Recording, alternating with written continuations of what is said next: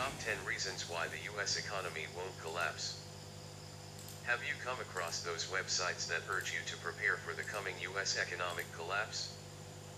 They start by saying the debt is unsustainable, the dollar is in a bubble, or the Federal Reserve is printing dollars. Those three assertions are all true, but they're nothing new and nothing to panic over. The fallacy in these arguments occurs afterward. You'll notice the doomsayers say if a specific event occurs, then the economy will collapse. For example, if China sells its dollar holdings or if the US defaults on its debt. But they don't tell you that these events are not at all likely. They just suggest you buy guns, gold coins, or their survival book to prepare for the event just in case. In fact, the US economy is doing just fine. Here are the top 10 reasons why it won't collapse. Included are rebuttals to the negativists' claims. The US debt is $19 trillion. That's more than the economy produces in a year. Though the debt to GDP ratio is in the danger zone, it's not enough to cause a collapse. First, the United States prints its money. That means it is in control of its currency. Lenders feel safe that the US government will pay them back.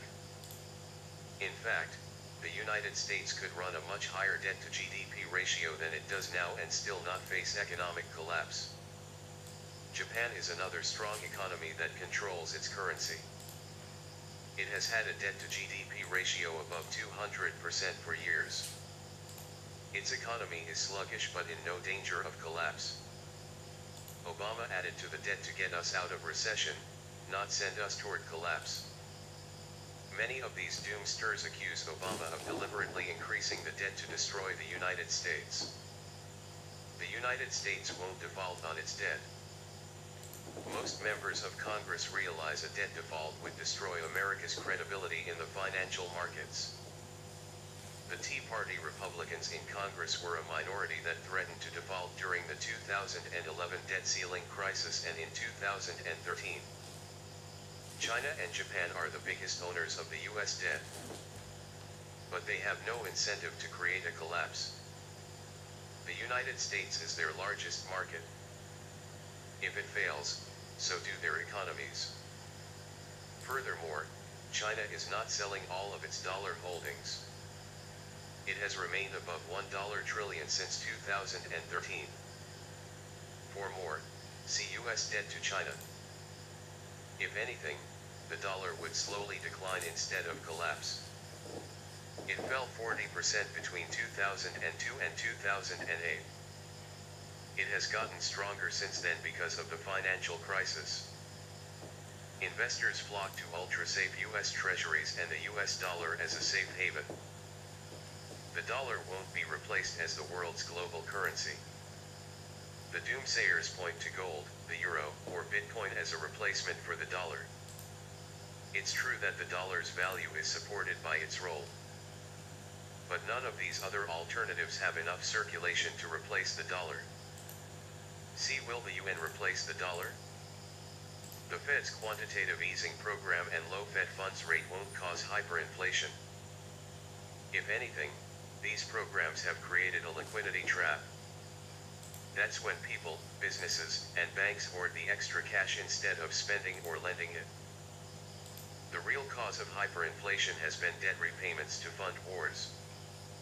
The stock market hit new highs in 2015 and 2016.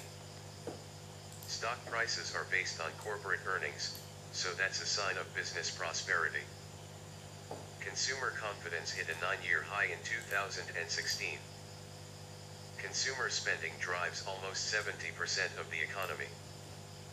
Economic growth is slow but stable. Since the Great Recession, the economy has grown 1.5 to 2.7% per year. According to business cycle theory, a bust only occurs after a boom. That's when GDP is more than 3%. It hasn't been that high since 2005. For more, see GDP by year. What it means to you before you run out to buy gold or stock up on canned goods, do two things. First, read the articles linked in the 10 points above. They will give you the facts the naysayers ignore.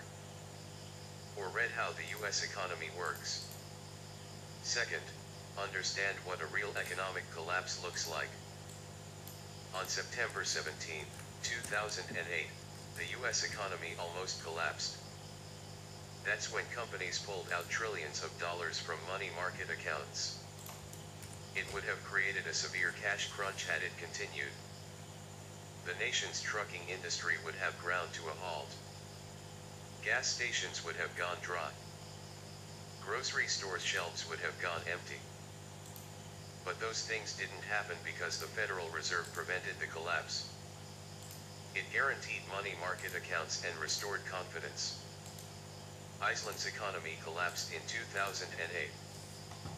Its banks had defaulted on $62 billion of foreign debt. They had used the debt to finance foreign acquisitions. But Iceland's entire gross domestic product was only $14 billion. When the banks defaulted, foreign investors fled. Within a week, the krona lost half its value. The stock market dropped 95%. That's when almost every business in Iceland went bankrupt.